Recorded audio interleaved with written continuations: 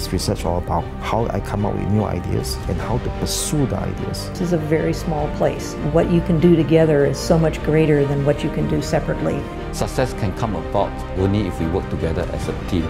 Winning prizes certainly is motivational. The chance to actually translate our discovery to improve patients' lives, now that's monumental.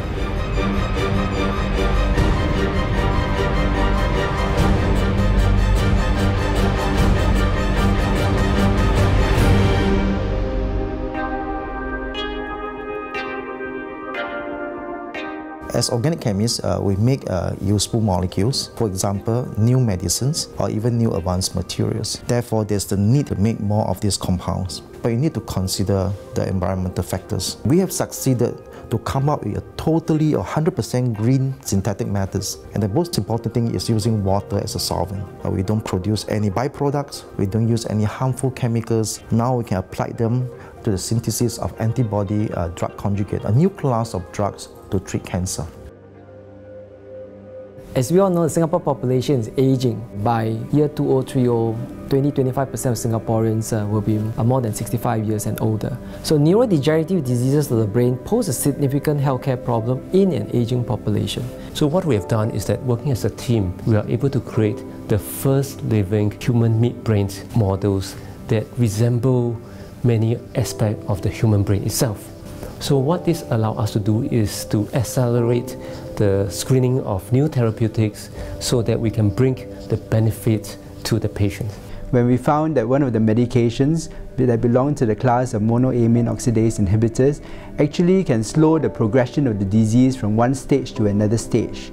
And this means that patients will be able to live better for longer periods of time. We were the first to develop a probe for the monoamine B oxidase, which we could use now to diagnose the disease and also monitor the progression of the disease. With the new technologies that have come around in sequencing, we've been able to sequence these super huge genes. And when we were able to do that, we sequenced this titin gene, the biggest gene in the human body, and we found mutations in this gene in about 1 in 5 people who have this heart muscle disease. And we then joined up with Illumina to take this test from the basic science laboratory and put it in the space where people could quickly access it and use it around the world. And you need to collaborate within countries and across international boundaries to build large cohorts of patients. And sometimes you find some genes, mutations are important in one population, but not another. And sometimes they're more common across populations. As we make inroads into R&D, we should not forget about the fact that modeling and simulation is very important.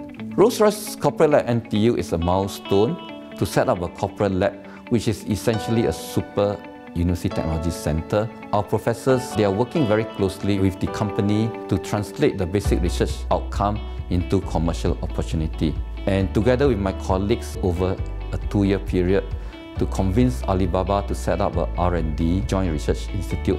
And we are very happy that they have chosen NTU to be the first university out of China to have a Joint Research Institute in the area of artificial intelligence.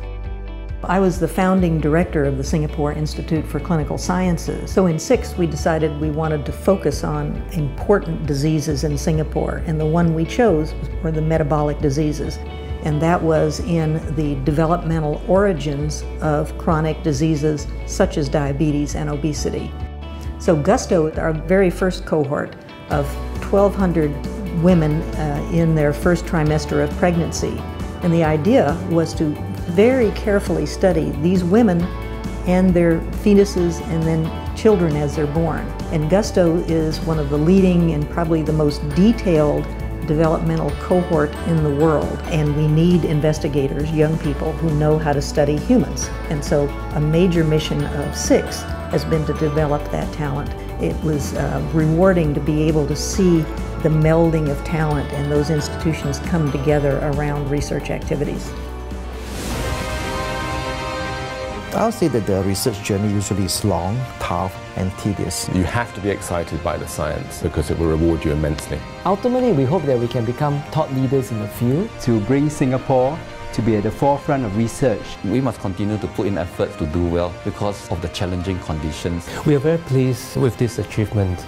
It helped us to plant the Singapore flag. Because it's an affirmation that what we have built over the years here is important to Singapore. To me, that's the highest honor I can receive.